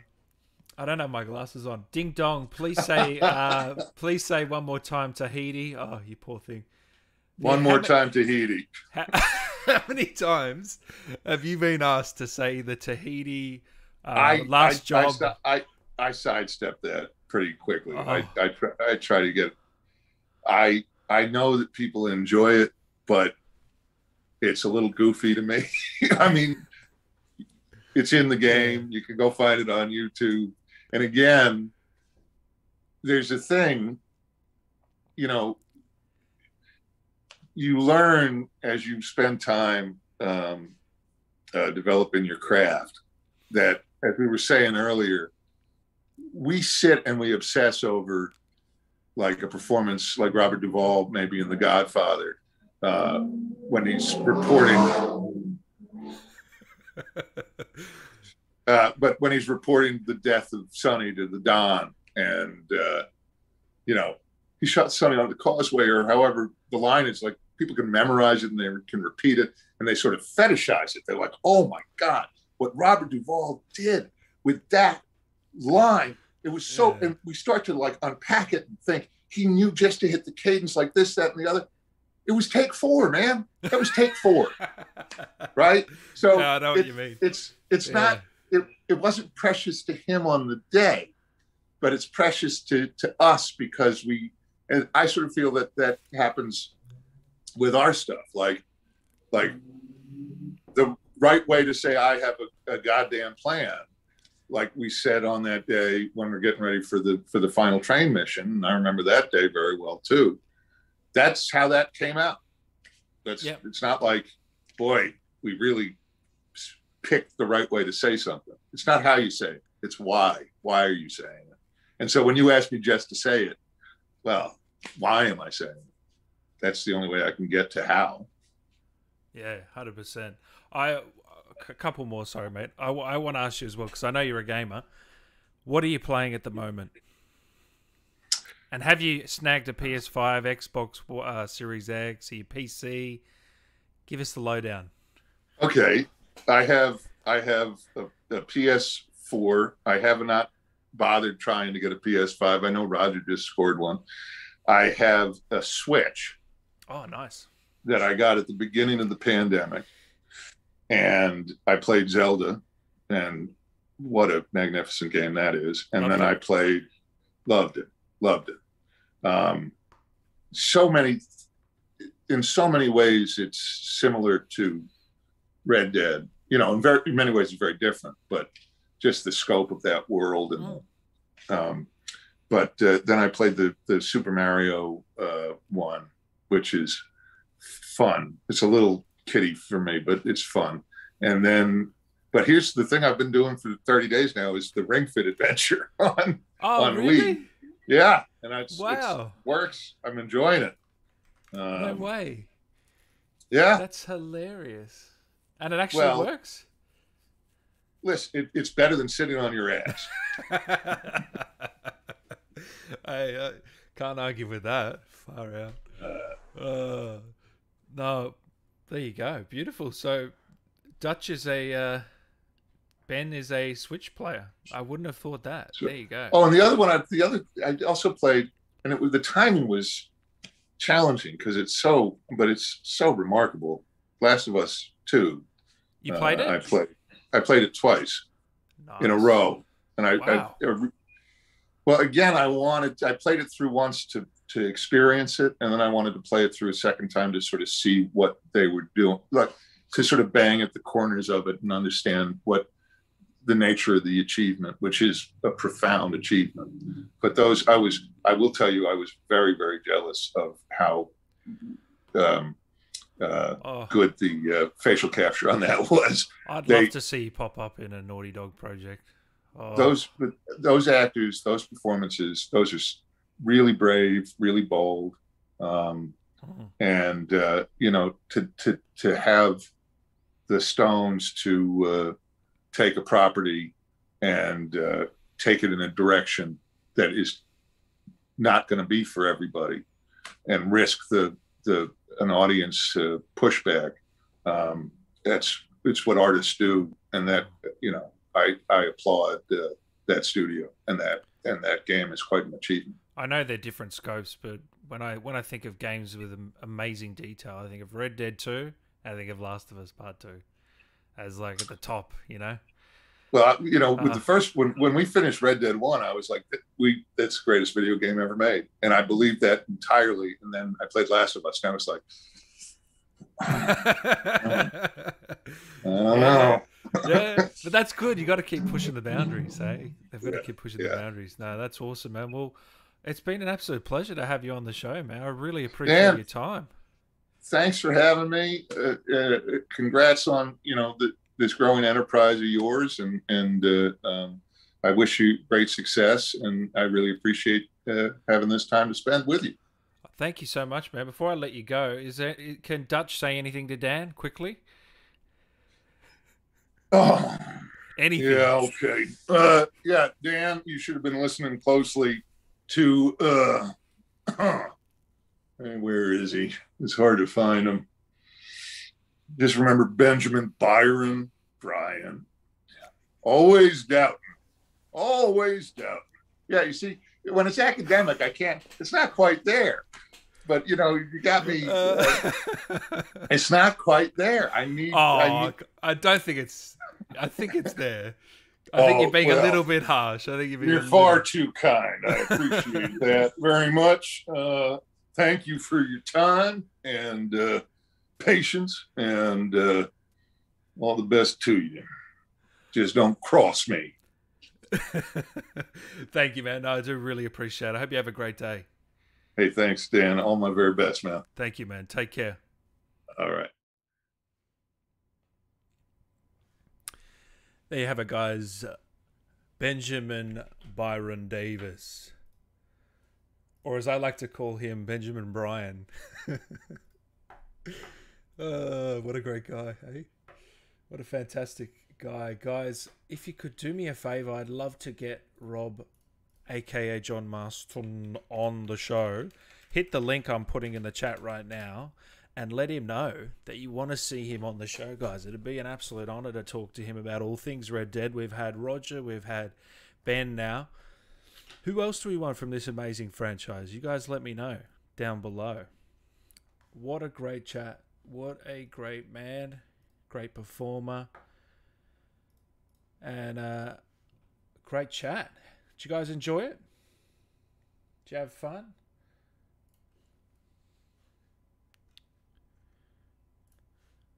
Get some American Venom on, eh? Bushy, that guy's amazing. You talking to me? About me? Or are you talking about Ben? No, thank you, Bushy. I really appreciate the super chat, man. Really, really appreciate the super chats that everyone sent. Really helps helps me out. You know, this is my full-time gig, guys. So, and we've got some great guests coming up, guys. We've got Jin Sakai from Ghosts of Tsushima on tomorrow. That'll be a great chat. And we've also got Pan Am from Cyberpunk in a couple of days' time as well. So it's all happening. Yaver. Amazing chat. Hope you can bring more people. Thank you, man. I appreciate it. Micah, Jose, yeah, Sadie, Lenny, yeah. I'll do my best, guys. I'll do my best. I'll keep bringing you guys the heroes, and you keep helping me out. Bushy, thank you, man. Appreciate it, brother. Appreciate it so much. Oh, my super chat was ignored. What was your super chat, man? I'm sorry, I didn't see it. I didn't see it. I'm so sorry. What did you ask? Just send me a Twitter DM what you asked, and I'll get the answer for you. From Ben. Awfully Irish podcast. That was unreal. Can't wait to chat later. Yeah, I'm going to be on the Awfully Irish podcast in a couple of hours, guys, if you want to swing by. I'll be the one being interviewed for once, eh?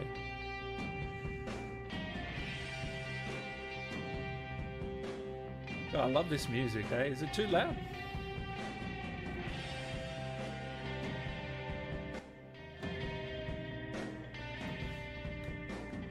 Down. Yeah, guys, so once again, I would love to get Rob on, right? And we've got 21 likes now. That's beautiful, but we need a few more. We've got to get his attention. His attention. Click this link if you're on Twitter and give it a like. Say you'd love to see it, because that's going to really help us out. Getting John Marston on the show. How good would that be? Yeah, I got Pan Am, Gad. Pan Am. It's happening. Pan Am from Cyberpunk. and Jin Sakai. How good's that? A couple of big hitting games from last year. He's such a good man. I'm playing John right now. Nice. Unshaken I would put on big time, but I'd get copyright striked. So I can't do that, unfortunately. But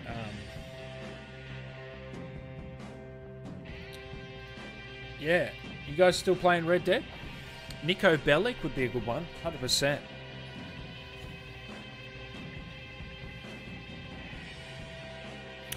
Ivor the Boneless from Valhalla.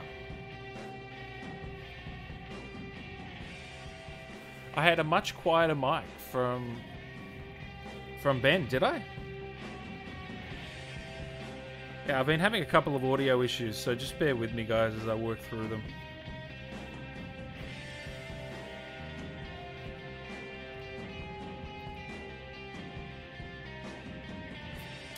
Interview CJ and Franklin from GTA 5. Well, stay tuned, guys. I'm working on it. The big 3 from GTA. How good would that be? I'm working on it. I'm working on it. Leave it with me. You gonna play Red Dead after the show? Nice. I might have to as well. I might have to play it again.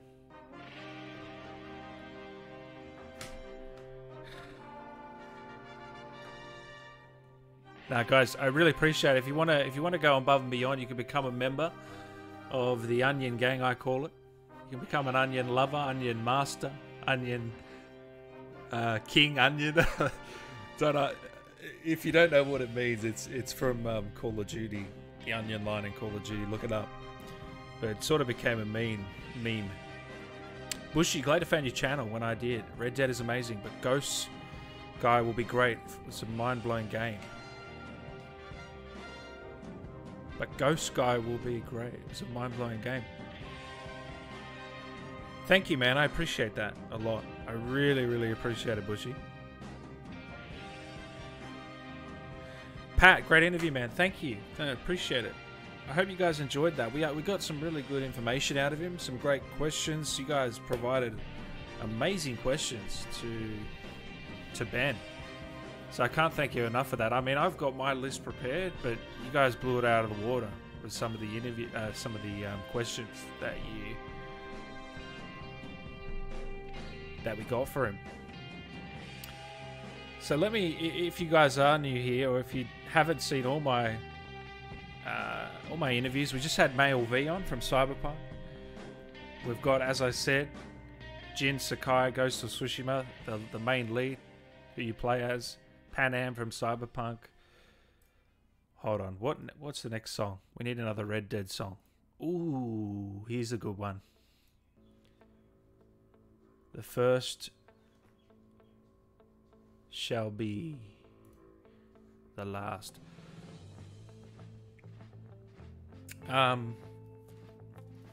We've also had Greg Brick, who played the father in Far Cry.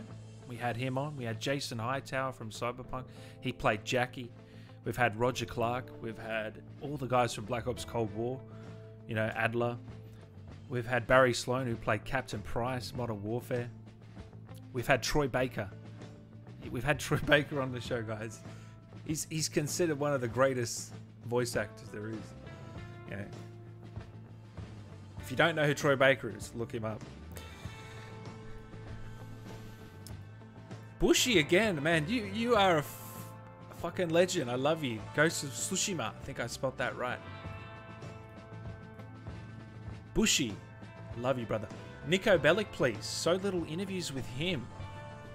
I'll do my best. I'll do my best. I was actually able to get Gavin Dre, who was Male V, yesterday. That was his first YouTube interview. We got the exclusive. Can I get the Nico Bellic? It's been like 12 years. I'll try. I think it's been 12 years since GTA 4 came out. So I'll do my best. Puts that's the way it is? Okay, hold on. Oh, what about this one? Nah, we got to do that's the way it is. You're right. Great song.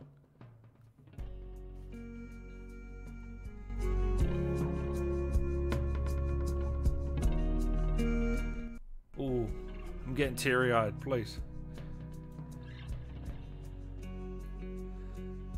And Bushy has become an onion lover. Thank you, Bushy.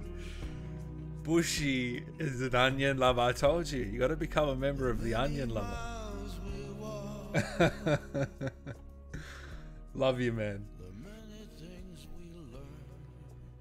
Become a member, become an onion lover. Nico Bellic would be cool. Who plays Nico Bellic, guys? Nico Bellic is played by Michael Hollick. What else was he in? My goal, guys, is to get every big name voice actor in gaming or actor, mocap actor, video game actors, everyone there is. That's the goal. They call me the Joe Rogan of video games. Oh, he was in Dying Light. He was in a few things. Hey, I think I'll do my best. I'll do my best. Nico Bellic.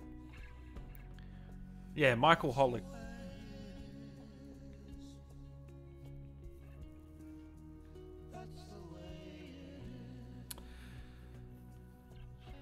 Micah, yeah. Who plays Micah?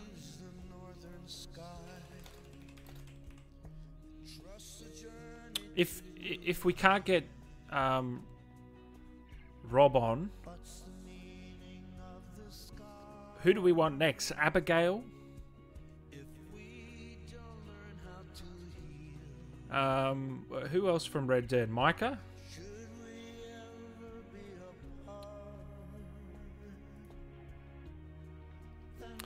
Geralt from Rivia would be a call. That'd be sick. That'd be sick. I agree.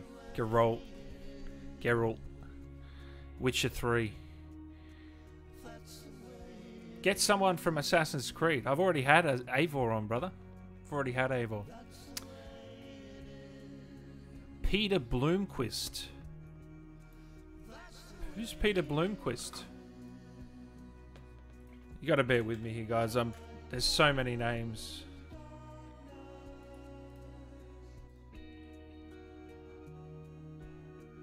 Oh, he plays Micah, of course. Alright. I'll hit him up. I'll hit him up. One of the coolest songs, isn't it? Yeah, 100%. Ma Max, hello to you too. Dan, message Rob on Instagram. He doesn't use Twitter. Okay. I'll message him on Instagram.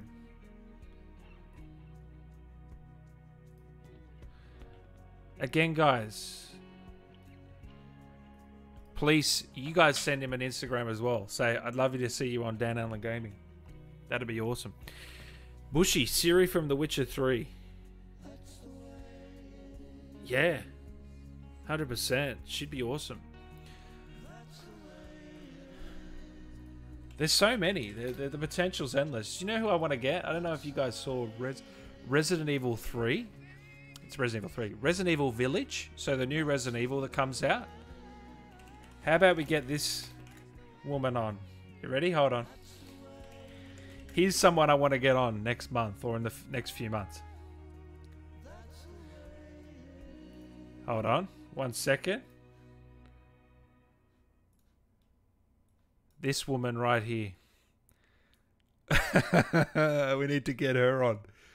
What do you reckon? Lady Dimitrescu, they call her, I think. We need to get her on the show. I don't know who plays the character. We just don't know. So, yeah, but we want to get John Marston, of course. Kevin Conroy, I have reached out to Kevin. Didn't get a response. Kevin Conroy, oh. If I had an interview with Kevin Conroy, I'd be like, hey, Kevin. I'd probably be pretty nervous for that one because he is Batman. You know, he is Batman, in my opinion. I sent a message to Rob. Thank you, man. Please, guys, send a message to Rob on Instagram. Let him know.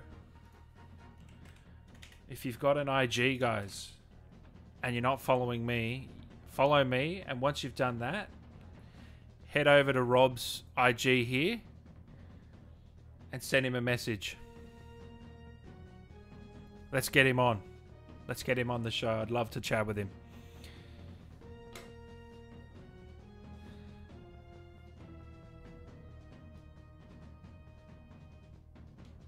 Can I say any word in Spanish? Give me something to say and I'll try. Rick from The Walking Dead. Okay, let's peel it back a little bit. Let's peel it back a little bit. Let's stick to video games for now. Shrek. Michael Jackson. Okay. Now you're not peeling it back. Come on. Reaper, I've had Troy Baker on the show. He was awesome. Nolan North, I haven't. Oh, he'd be awesome to have. Because Uncharted is one of my favorite games of all time. Cassandra from AC would be cool. Commander Shepard, I'd love to get Jennifer Hale on for the release of Mass Effect. That'd be awesome. There's so many contenders. If I'm going to do Resident Evil, yeah. Get the whole cast on. So it's just... Yeah. The whole idea of it, guys, was, March, February, there haven't been many games. So I thought, keep myself busy. Let's talk to some of these amazing actors. And here we are, 20 later. We've had some amazing guests, and it's only going to continue from here. Roger Craig Smith would be amazing. Let's house building theme. House building theme? Sure thing. House building theme from Red Dead 2. The first that comes up is house building theme 10-hour loop. Oh, this is real country.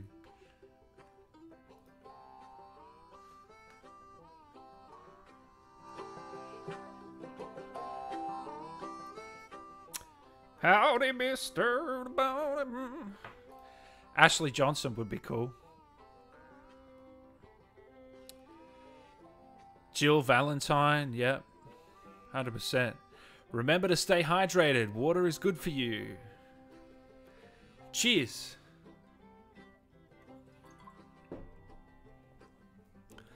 Elon Musk. Okay, guys, settle down. Settle down. Get Elon Musk to talk video games in space. Alright, let me just call him up, hey? Oh, far out. Turn the volume up on the song. How's that? Is that better?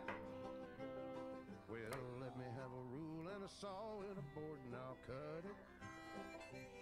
I'll climb up a ladder with a hammer and a nail and I'll nail it. Brian Deshard, I'd love to get Brian Deshard on from Detroit. Absolutely love to. I have reached out to him. I haven't got a response yet. But I'd love to get him on. That'd be awesome.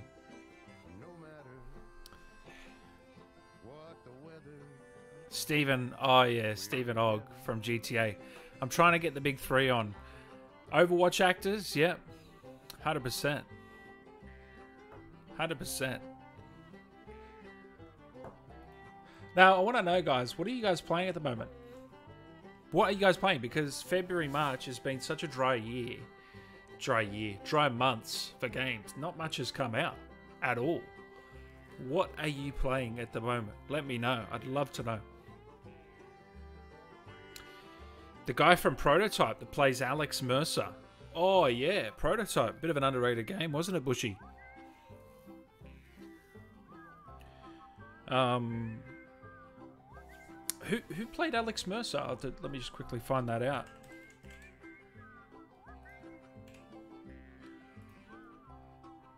Alex Mercer. What a classic name that is. Barry Pepper.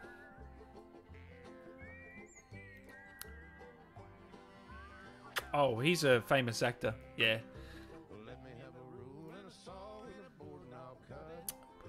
What are you playing? You're playing COD Zombies, Team Fortress 2, Red Dead 2, Red Dead, Hitman 3, Warzone. I'm seeing a lot of GTA, Red Dead, and Warzone. DayZ and Halo Ninja. Yeah. Red Dead 2, Fortnite 3, as in the new season's out. I don't play Fortnite. Red Dead 2, Uncharted 5 you're playing. Wow, didn't know that was out. Or do you mean Lost Legacy?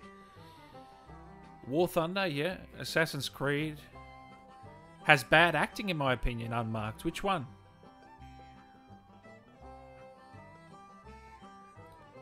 I just started AC Odyssey. I'm loving it. Such a pretty game. Yeah, Zoltan, if I've said your name right. That's a cool game. David Bateson would be an amazing interview. Well, guess what? I've already had him. If you're a Hitman fan, guys, check it out. David Bateson.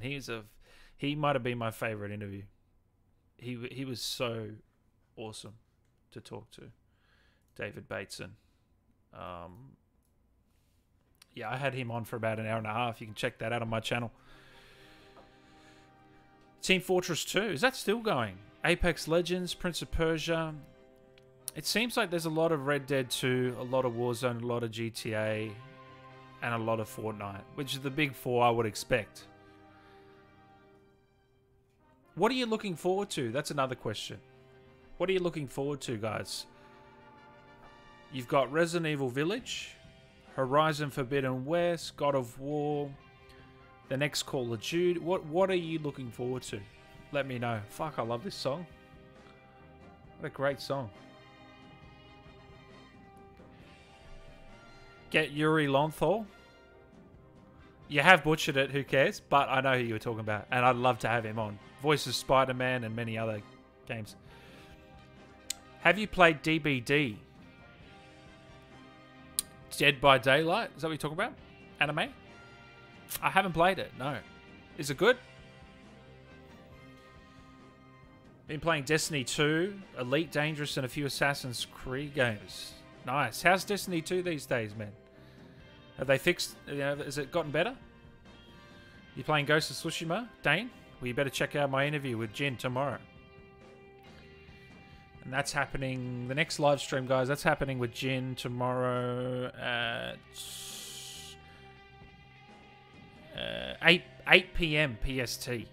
8 p.m. So a late one, if you're up for it. You're looking forward to Resident Evil Village. Gotham Knights, yeah.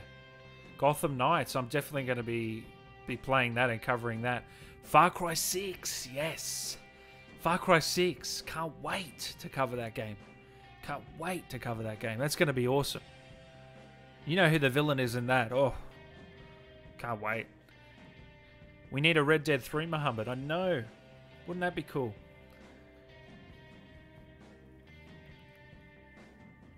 Dead Island 3? Did they even do 2? Ryan, Apex Predator, Hitman 3, my favorite mission. I actually like the second mission, man. The second mission. I love the second mission. This song is so inspiring. It's an awesome song, isn't it? Gets you pumped up. Red Dead, fuck, has some good music, man. Has some good music. You can't deny that. Jose would be cool, yeah. Interview Brian Deshae. I'd love to. Love to. Guys, if you want to see someone on, hit me up. And I'll make a note of it. Hit me up on Twitter or Instagram.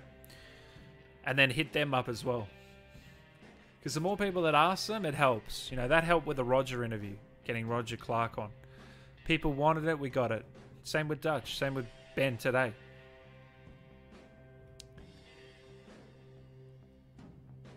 I want more stuff on the next Fable, yeah. Bushy, my number one game looking forward to right now is Stalker Reboot for PC and Xbox. Dude, I agree, man. Who would have thought they'd reboot that game? Only seen a CG trailer, though, so far, so I'm a little bit cautious. And just waiting to see what it looks like. Get the villain from Far Cry 6. Yeah, I'd love to. We need Sekiro 2. Oh, you know what we need, Dane? We need Elden Ring. I'm on chapter 3 of Red Dead. Oh, you got a long way to go. From memory. Red Dead 2 is the best game ever made. Mad Vlad. It's up there. It's up there for me. It really is. You can't deny the detail. the amazing storytelling, the Easter eggs. You know, I did an Easter egg series. I don't know how many of you have seen it. I did like a video for each Easter egg I found, and I did about 70 videos. Did about 70 videos.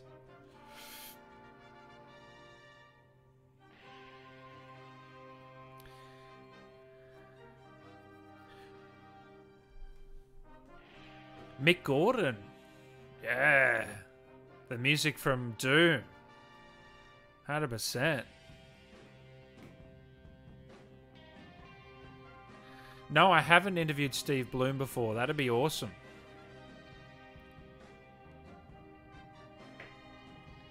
No, I haven't had Rob on. Alright guys, if you want to join me and ask more questions, I'll be over on the Irish podcast. The Awfully Irish podcast. I'm going to leave a link here if you want to come and check it out. And I'll be answering all your questions. Please head over, and that's going to start in an hour's time. So if you're around in an hour, guys, click that link, set a reminder, and you can come and hang out. Up to you. You don't have to. But it's always there if you want to ask me more questions, get to know me a bit better. And yeah, guys. So chat over there. I'll be back in an hour to chat all things. But otherwise, if you... please subscribe to the channel. Become a member of the Onion Army. As did Who Cares. As did our boy Bushy today. Absolute legend. Appreciate your support, man. And everyone that supported. I hope you enjoyed the interview. I had a lot of fun. And if you guys are coming in late now, I already have done the interview with Ben, so it's about to go up as a VOD. So you can check out that whole interview. But yeah, guys. Again, hit that link. I'll be back in an hour. But take care, guys.